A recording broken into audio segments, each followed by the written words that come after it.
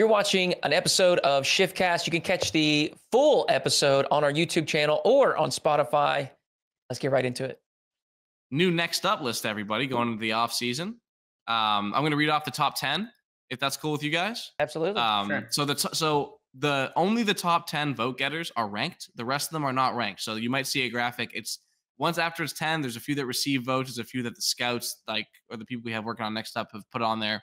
But the top 10 are the ones that had the 10 most votes. It's not in order after that, just so everyone knows. So the top 10, dominated by North America. That's right. I'm so proud. I mean, it so has happy. been the entire season, honestly. There's so much young talent in NA that has still yet to prove themselves in the Cling regionals. to your hope. North American stands. Oh, I love my speculative American economy. It's not just Keep hope investing anymore, in Rudy. Nvidia stocks. It's I'm sure it'll work. True. It's not just hope. They literally won the major. Yeah. So number one, I think it's unsurprising. It's Scribbles from Snowmen. I think he's the most hyped prospect in the world right now. Wavy, who honestly is only here because they didn't qualify for the last event. Power move to keep yourself on the thing is intentionally miss the last event, so you stay at 5 and not at that 6. Tekos is EU's highest ranked player, obviously the Carmine Corp Demon, number 3. Frosty and Reveal come in 4 and 5 respectively. Scribbles' teammates on the Snowmen, who to Hootie's delight have apparently decided to stick together. They'll be playing in the qualifier together. Eugen, who I remember made top 16 with Yukio, I think, is number 6. Kofir, who we just said is going to be playing with NRG at number 7. Tempo from EU, and then we finished off with a pair of Team Rock players, or I think they've been released. So, but ex-Team Rock players, Ops and Dr. Known. And then right off it, we have other players receiving votes are Triton, Emil Vald, Hazo, Daunt, Gom, G-Man, Nush, Reese Fox, Charlie B, Skippy, Nico, Goat, Tesho, the 14-year-old from SSA, Realize, NA Realize, not the veteran from APAC, Panda, PNDH, Grandma, and Flaco, whose name sounds like Seiko and is French, so will probably end up being the best one on this list. There you go. There's also a bunch of other ones you can go look. Fellas, let's say we're going into next year. 8 months or whatever it is, 6 months, we snap our fingers.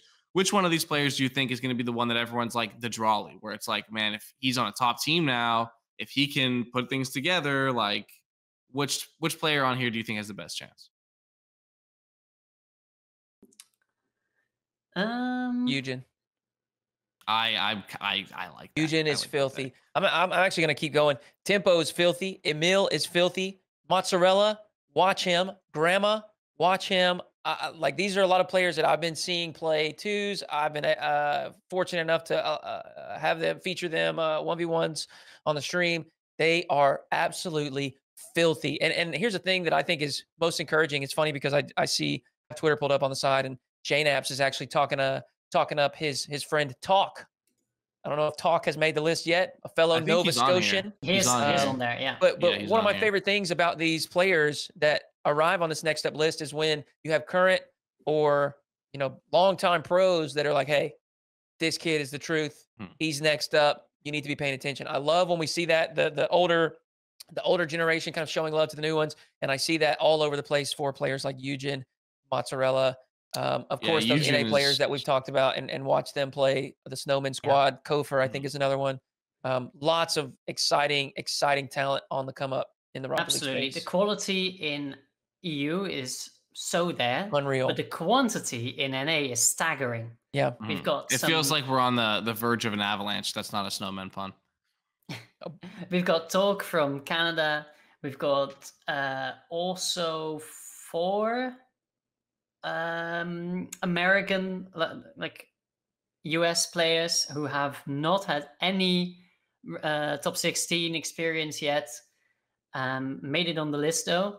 That's Martin, I guess you pronounce it, MRTN, Pigeon, Scythe, and Fast.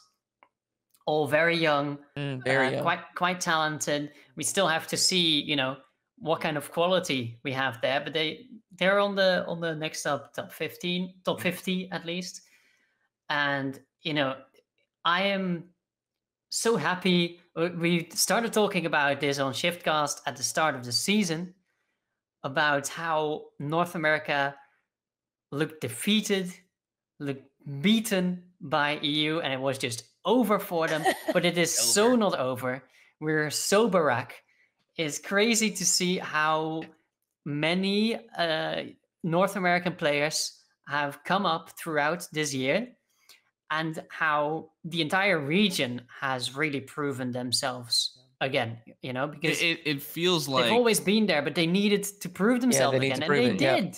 Yeah. It feels like it feels like we're entering and almost I said this in the last episode when you guys here. It feels like almost reverse RLCS X, where now it's NA that has the team that is just beaten down on everybody and just looks unbeatable when they're on.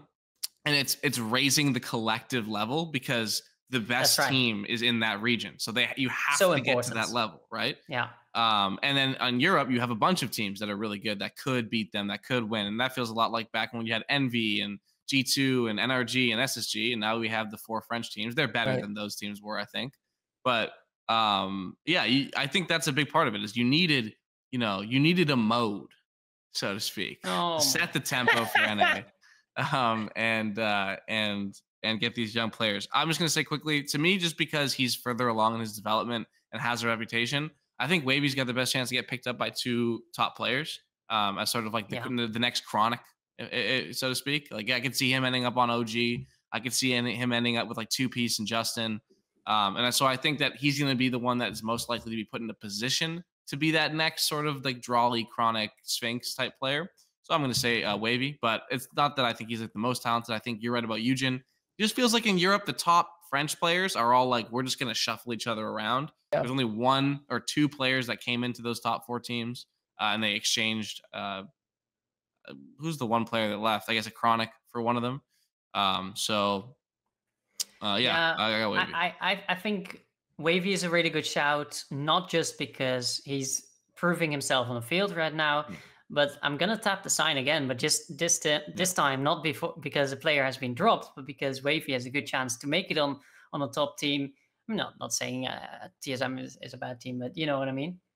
Yeah. Well, he seems like he wants to work, he wants to learn, and he seems nice to be around, which is apparently impossible for Rocket League players. Fucking 1 in a million, excuse my language. But you need some mentality that can work with a lot of other players, and he has that. On the other hand, you have someone like Scribbles, who is just incredibly young. So even though it's very hard to say right now where he'll end up, he has so much time to grow into a Rocket League player that everyone wants to team with, that everyone wants to reach the top with. That I still have. I would say Scribbles for me is the pick for player who can actually really make it. Maybe not as soon as someone like Wavy, but maybe he can go even further because he's already where he is right now at 14 years old, which is incredible. Yeah, totally. I don't know what you guys are doing.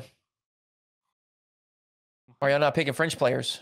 The evidence is there, folks. We got people. Apparently, there's whispers. There's whispers that France might fall soon. So I'm sticking with America. I mean, the top 10 is ranked, and there's only 1 French player in the top 10. Well, I was talking about this earlier today. Listen, I'm not going to disrespect the French. I'm not disrespecting the French.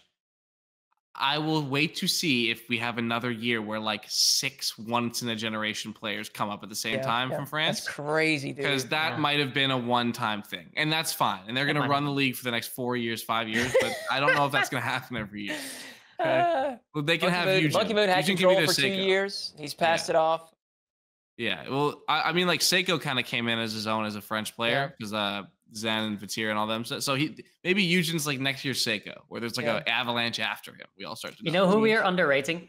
Who? Still Exotic. Yeah. Exotic? Yeah. He's just chronically he's underrated. nowhere near done. But French he's going to win the world championship next year with Zen. So it's whatever. Thank you for watching this segment of the ShiftCast. Again, you can catch the full episode here on our YouTube channel or on Spotify. Thank you for watching.